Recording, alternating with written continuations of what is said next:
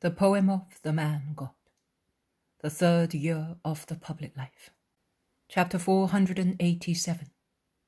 At Nob, the Miracle on the Wind. 6th of September, 1946. It is a fairly well-kept village with houses grouped together. The inhabitants are all in their houses, because a strong wind is blowing. But when the disciples go and inform them that Jesus is there, all the women, children, and old people whom age had compelled to stay at home crowd round Jesus, who had stopped in the main little square.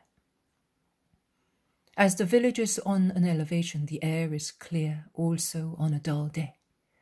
One's eyes rove towards Jerusalem to the south and towards Ramah to the north. I say Ramah because it is written on a milestone with the indication of the miles. The people are deeply moved. It is such a new and touching situation for them to have the privilege of giving hospitality to the Lord. An old man, a real patriarch, says so on behalf of everybody, and the women nod assent. As they are accustomed to being crushed by the pride of priests and Pharisees, they are timid. But Jesus sets them at once at their ease by taking in his arms a little girl who is taking her first steps and caressing the old man, saying, "Had you not seen me before?" From far away, passing by, some people at the temple. But for us who are close to the town, it is even more difficult to have what other people coming from afar have, says the old man. It is always so, Father. What seems to make things easy makes them difficult, because everybody relies on the idea that it is easy. But we shall now get to know one another. Go home, Father. The autumn winds are blowing, and they are not propitious to patriarchs. Oh, I am all alone. Days no longer count for me. His daughter got married far from here, and his wife died at the feast of the dedication, explains a woman. John, you must not say that. Since you have the rabbi with you today, you were so anxious to have him, a little old woman says to him. It's true. But you are the Messiah, are you not? Yes, Father, I am. Well then, what can I desire further, now that I have seen him, and I see fulfilled the promise made to Abraham?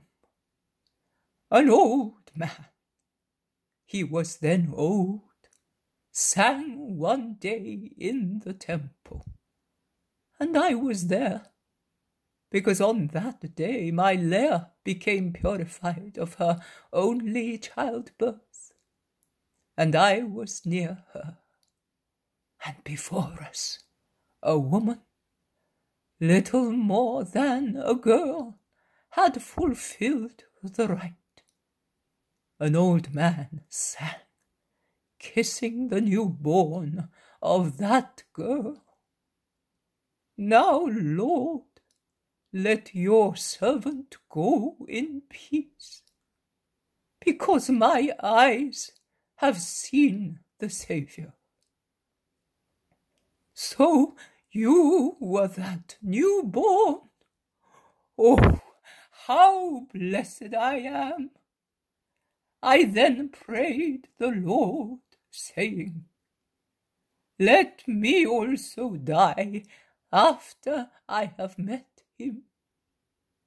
Now I know you. You are here. The hand of the Lord is resting on my head.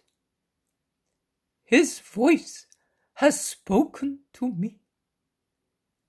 The eternal God has heard me. And what shall I say but the words of the old, learned, and just Simeon? I say them, let, Lord, your servant go in peace, because my eyes have known your Christ. Do you not want to wait and see his kingdom? Asks a woman. No, Mary. Feasts are not for old people. And I do not believe what most people say. I remember the words of Simeon. He promised a sword in the heart of that girl because the world will not love the Saviour completely. He said that fall and resurrection would come to many through him. And there is Isaiah, and there is David. No, I prefer to die and await his grace in the world to come, and his kingdom in the world to come. Father, you see better than young people. My kingdom is the kingdom of heaven, but my coming is not ruin for you, because you know how to believe in me. Let us go to your house. I am staying with you. And led by the old man, he goes to a little white house in a lane between kitchen gardens, which the strong wind is divesting of their leaves. And he goes in with Peter and the two sons of Alphaeus and John. The others spread among other houses, to come back after some time to cram the little house, the kitchen garden, the terrace on the roof, and they even climb on the dry stone wall separating one side of the kitchen garden from the road, on a huge walnut tree, and on a robust apple tree, heedless of the wind which is becoming stronger and stronger, raising clouds of dust. They want to hear Jesus, and Jesus hesitates for a moment. Then he begins to speak, standing on the threshold of the kitchen, so that his voice spreads both inside and outside the house. A mighty king, whose kingdom was very vast, one day wanted to go to visit his subjects. He lived in a sublime palace, from which, through servants and messengers, he sent his orders and favours to his subjects, who were thus aware of his existence, of his love for them, of his intentions. But they did not know him personally. Neither did they know his voice and language. Briefly, they knew that he was there and was their Lord, but nothing else. And, as is often the case, because of such situation, many of his laws and providential initiatives were distorted, either through evil will or failure to understand them, so that the interests of the subjects and the desires of the king, who wanted them to be happy, suffered damage. He at times was compelled to punish them and suffered thereby more than they did. And punishments did not bring about improvements. He then said, I will go. I will speak to them directly. I will make myself known. They will love me. They will follow me more diligently and will be happy. And he departed from his sublime abode to come among his people. His coming caused great surprise. The people were touched and became excited, some with joy, some with terror, some with anger, some with distrust, some with hatred. The king, without ever tiring, began to patiently approach those who loved him, as well as those who feared him or hated him. He explained his law, he listened to his subjects, he assisted them and put up with them. And many ended by loving him, by no longer avoiding him because he was too great. Some, only a few, stopped mistrusting and hating. They were the best, but many remained what they were, as they had no goodwill. But as the king was very wise, he endured also that, taking shelter in the affection of the better ones as a reward for his fatigue. But what happened? It happened that not all the better ones understood him. He came from so far, his language was so new, his will was so different from that of his subjects. And he was not understood by everybody. Nay, some grieved him, and caused him sorrow and damage, or risked doing so, as they misunderstood him. And when they realized that they had grieved and hurt him, they were distressed and ran away from his presence, and they never went back to him, as they were afraid of his word. But the king read their hearts, and every day he called them lovingly. He prayed eternal God to grant him to find them again, so that he might say to them, "Why are you afraid of me? It is true.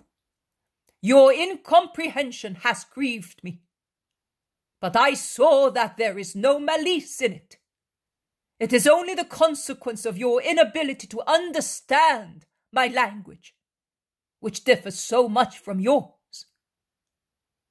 What distresses me is your being afraid of me, which means that you have not understood me only as your king, but also as your friend. Why do you not come? Do come back. What you did not understand through the joy of loving me has become clear to you through your sorrow for grieving me. Oh, come, do come, my friends. Do not increase your ignorance by staying away from me, your darkness by hiding yourselves, your bitterness by depriving yourselves of my love. See, both you and I are suffering by being separated, and I more than you. So come and give me joy. That is what the king wanted to say, and that is what he says. God also speaks thus to those who sin, and the Saviour speaks thus to those who may have made a mistake. And the King of Israel speaks thus to his subjects. The true King of Israel, he who from the little kingdom of the earth wants to take his subjects to the great kingdom of heaven. Those who do not follow the king, those who do not learn to understand his words and his thoughts, cannot enter his kingdom. But how can you learn if you avoid the master at the first error? Let no man lose heart if he has sinned and repented, if he has made a mistake and admits his error. Let him come to the fountain which obliterates error and grants light and wisdom, which burns with the desire to quench his thirst, and which has come from heaven to give itself to men. Jesus is silent. Only the wind can be heard, howling louder and louder. On the top of the little mountain where Nob is, it rages so furiously that trees creak frighteningly. The people are compelled to go back to their houses. But when they have dispersed, and Jesus goes into the house, closing the door, Matthias, followed by Manan and Timonius, come out from behind the little wall and goes into the kitchen garden and knocks at the door. Jesus himself comes to open it. "Master, here they are," says Matthias, pointing at the two who, feeling ashamed, have remained at the edge of the kitchen garden and dare not raise their faces to look at Jesus.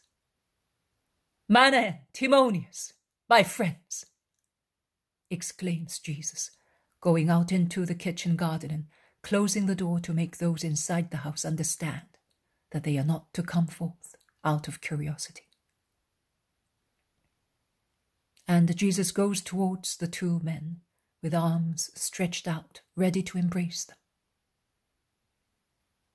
The two look up, touched by the love vibrating in the Master's voice. They see his face and eyes full of love, and their fear vanishes. They rush forward with a cry made hoarse by their tears. "Master!" And they fall at his feet, embracing his ankles, kissing his bare feet and wetting them with tears. "My friends, not there, here on my heart. I have waited for you so long, and I have understood so much. Come." And it tries to lift them up. "Forgive us! Oh, forgive us! Do not say no, Master. We have suffered so much." "I know, but if you had come earlier, I would have said to you earlier, I love you." "You love us, Master, as before?" Timonius is the first to ask, looking up inquiringly. "More than previously, because now you are cured of all humanity in your love for me." "It is true, oh, my Master." And Manan springs to his feet as he can resist no longer. He throws himself on Jesus' chest, and Timonius imitates him. "See how comfortable it is to be here. Is it not better here than in a poor palace? Where could you have me more, and more powerful, kind, rich in treasure, without end, than having me as your Saviour, Redeemer, spiritual King and loving friend?" "That is true, very true. Oh, they had seduced us, and we thought we were honouring you, and that their idea was a just one." "Think no more about it. It is past. It belongs to the past. Let time, which flies by as fast as the whirlwind now assailing us, carry it far away and disperse it forever. But let us go in. It is not possible to stay here. In fact, a real hurricane swoops down on the village from the north. Branches crash to the ground. Tiles fly. Low walls fall from terraces with a crash. The walnut and the apple trees twist about as if they wanted to be uprooted. They go into the house, and the 4 apostles are amazed, looking at the disciples' faces still wet with tears, in contrast with the smiles on their lips. But they do not say anything.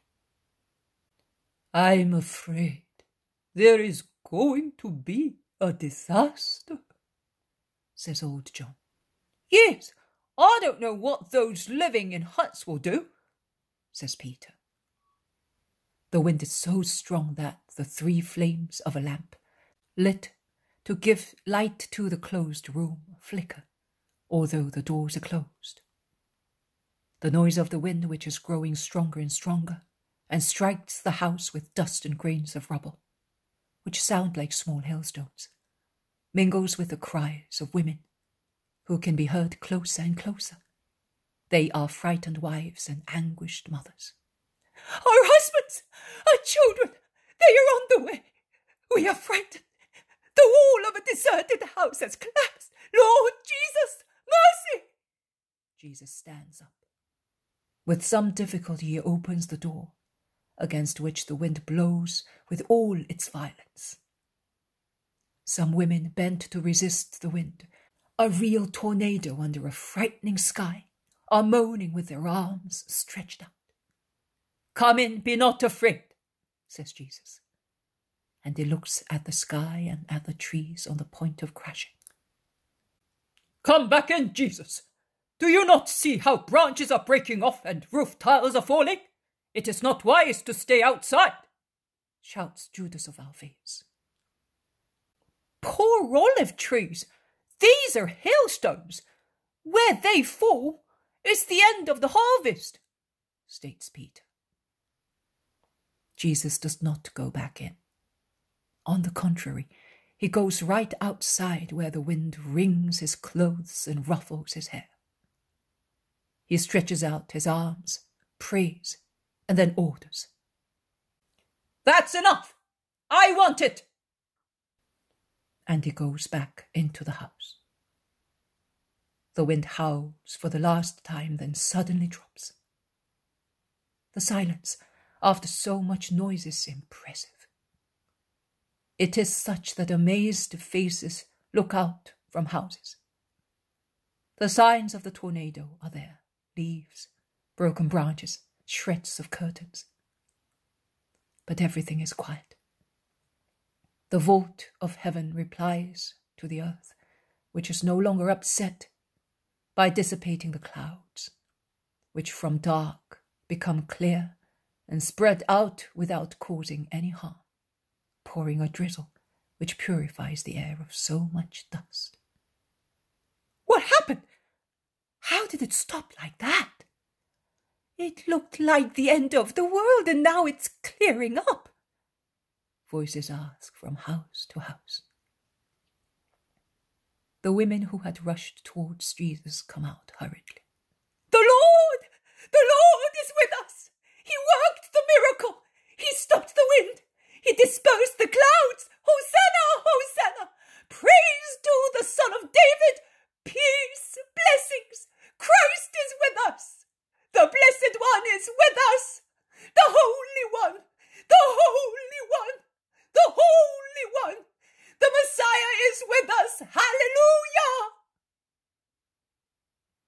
The village pours out all its usual inhabitants, and the occasional ones, that is, the apostles and disciples, who all rush to the little house where Jesus is staying.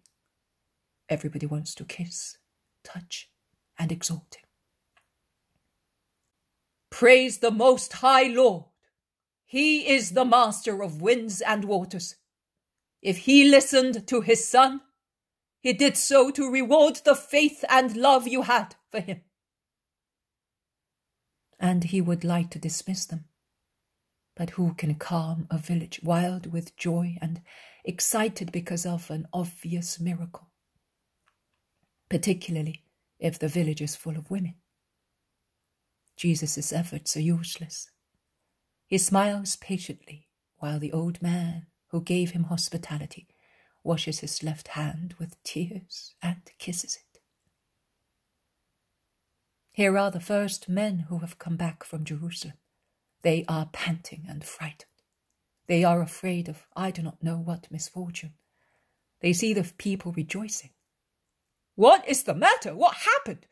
But did you not have a storm here? From the mountain we could see the town disappear under clouds of dust. We thought it collapsed. Instead, everything is in order here. The Lord! He came in time to save us from ruin. only the cursed house has collapsed. Some tiles and a few branches. And what about you? What happened in Jerusalem? Questions and answers are exchanged, but the men elbow their way towards the Saviour to venerate him. Only later, they explained that everybody in town was afraid because of the impending storm, and people ran away from the huts into houses, and the owners of olive groves were already grieving for the loss of the harvest. When the wind suddenly dropped, the sky cleared up with little rain, and the whole town was amazed. And as imagination becomes immediately lively in certain cases, men relate that while people were running away, many who had been in the temple on the previous days, seeing that the hill of Moriah was hit the most by the gusts, so much so that the benches of the money changers had been turned over, and the house of the pontiff had been damaged, said that it was a punishment from God for the insults to his Messiah, and so on. The more people arrive, the more the story is embellished. It almost becomes more apocalyptical than the relation of Good Friday.